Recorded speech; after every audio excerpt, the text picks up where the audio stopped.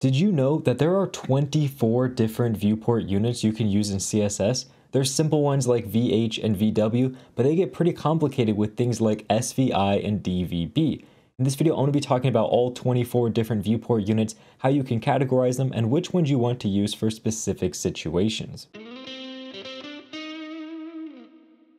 Welcome back to Web Dev Simplified. My name's Kyle, and my job is to simplify the web for you so you can start building your dream project sooner. And today we're going to be talking all about viewport units. Now on the right hand side of my screen, I have my phone connected to my computer, so all the changes I make on my phone, you'll be able to see on this right hand side of the screen. And on the left, we have the actual code for our application. And this code is very straightforward. We just have some HTML that has a container, which is wrapping 4 separate boxes. And then we're importing a style sheet, and this container is just using Flexbox. My body, I gave a height of 150 VH, which is a unit we're going to talk about in this video, and that's just so I can scroll this box for certain demos. And then finally, I gave our boxes some colors, so when we add content and such to them, we'll be able to see those 4 different boxes on our screen. Now, the reason I'm actually using my phone instead of like a desktop window for this is because many of these new viewport units that were added to CSS specifically are meant for dealing with things on a mobile device that you don't actually get on a desktop device. Also, for this demo, I'm going to be using Firefox on my phone, and the reason for that is that Chrome does not support these new viewport units yet. These are all relatively new, so browser support is really not that great yet, but I'm hoping these are going to be added pretty quickly because they're fairly simple things to add to the browser compared to some of the other more complex features. Now already you can see that I'm using this height of 150 VH on my body, and this is actually one of the viewport units, and the first 2 viewport units I want to talk about are going to be VH and VW. So on this box 1 right here, I want to just set my width to 50 VW. I want to set my height to 50 VW, and we're going to save that, and you'll see over here on the right hand side we get a box that is essentially a square. And the way that this square is defined is the width is 50 VW, and what VW stands for is viewport width. So this is a percentage. We're saying 50% of our viewport width is going to be the width of our box. We have that same size on our height as well. So the height and width of our box are both equivalent to 50% of the size of our screen. That's what the viewport stands for. So our entire screen, 50% of the width of our screen is the width of our box. If we change our height here to VH instead of VW, we're just swapping our width for height. So now 50% of the height of our window over here on the right hand side is going to be the height of our box. So these viewport units are just percentages of your screen size. So VW is specifically for dealing with percentages based on the width of your screen, and VH is specifically for dealing with the height of your screen. So if I were to increase or decrease the size of my screen, these boxes are actually going to change with that increase or decrease to the size of my screen. I can even actually turn my phone sideways, and if I just expand this out, you'll be able to see that this box now is much wider than it was before, and that's because 50% of the width of my screen is much more than it was before. Let me just bring this back to how it was before, move that back over. There we go. So now we're back to where we were. So these viewport units for VW and VH are just based on the width and height of your screen. Now there's another viewport unit that's very similar to VW and VH, and it's going to be called vmax and vmin. So let's set this to vmax, and we're going to set this to vmin, and we'll give it a save. What vmax and vmin do is they check to see which is the larger of the two, your width or your height. So vmax says whichever width or height is larger, I'm going to use that. In our case, our height of our screen is much larger than the width, so we're currently setting vmax here to 50% of our height, which is the same as 50 vh. Min is just the opposite, which of those two is the smallest. In our case, our width is smaller than our height, so the height of our actual box is being set to 50% of the width of our screen. If we swapped these to be max and min like this, we would now get the exact same thing we had before when this was set to 50 VW and this was set to 50 VH. And again, that's just because it's taking the minimum or the maximum of those two values.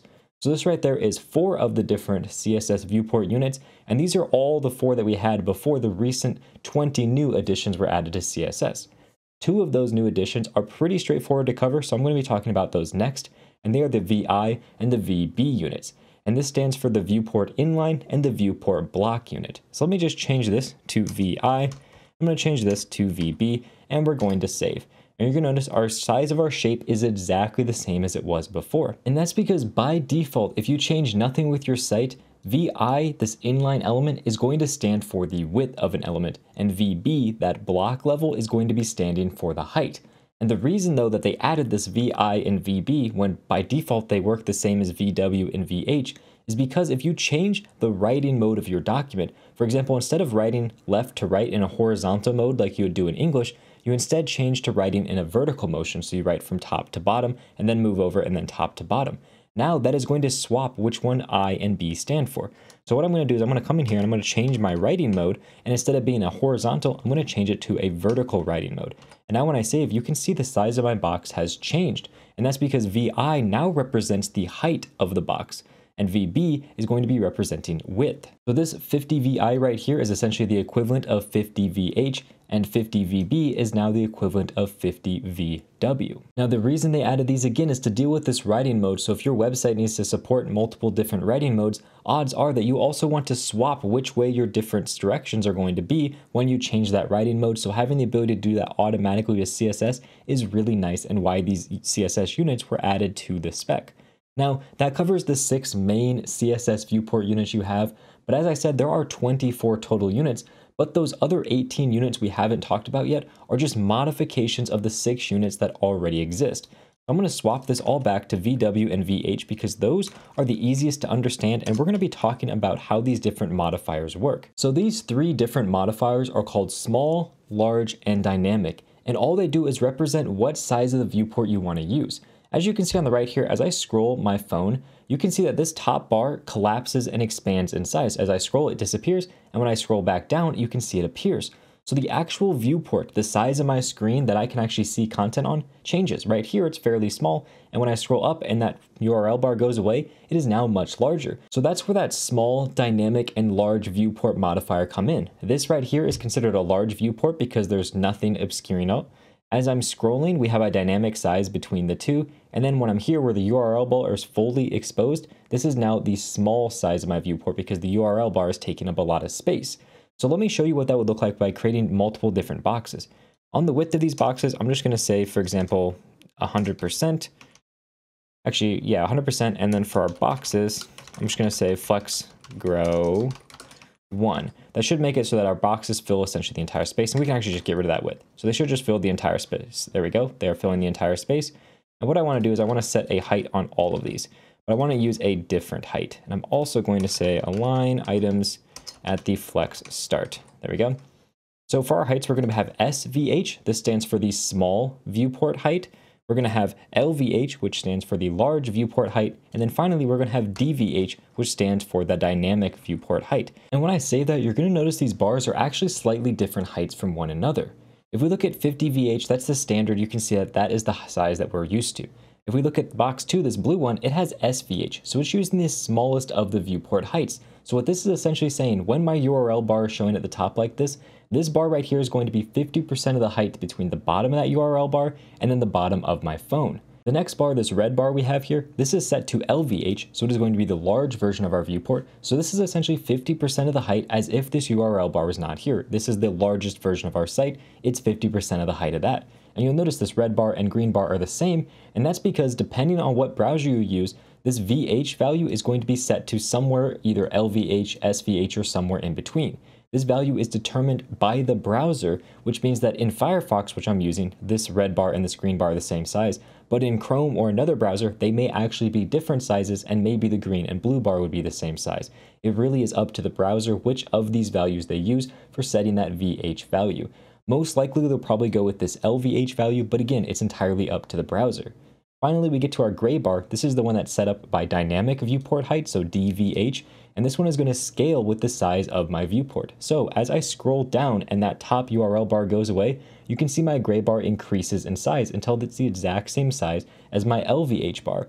So DVH is essentially going to be any value between SVH and LVH. It's always going to scale between those two values, and it's going to be dependent on how much of the screen is covered by other elements. So as I start to scroll back up, and you can see my URL bar starts to appear, the gray bar grows or shrinks in size depending on how much of that URL bar is showing up on my screen.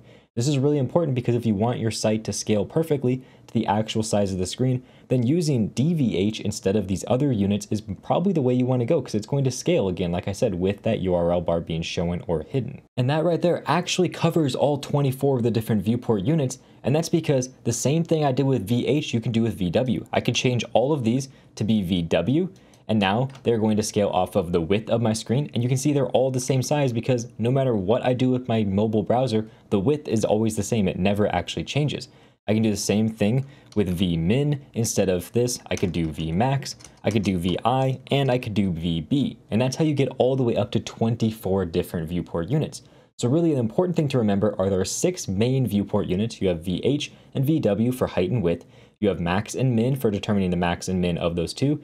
Then you have vi and vb, which are going to be perfect for when you have writing direction changes, so you can change which way it's going to go based on your writing direction. Then finally you have sv, LV, and DV, and these are going to be determining whether you use the dynamic version, this largest version, or the smallest version of your viewport, or you can just use the standard, like VH and VW if you don't want those extra prefixes. And that's all there is to the CSS viewport units. If you want to learn more cutting-edge CSS, check out my video on CSS Houdini. It's going to be linked right over here.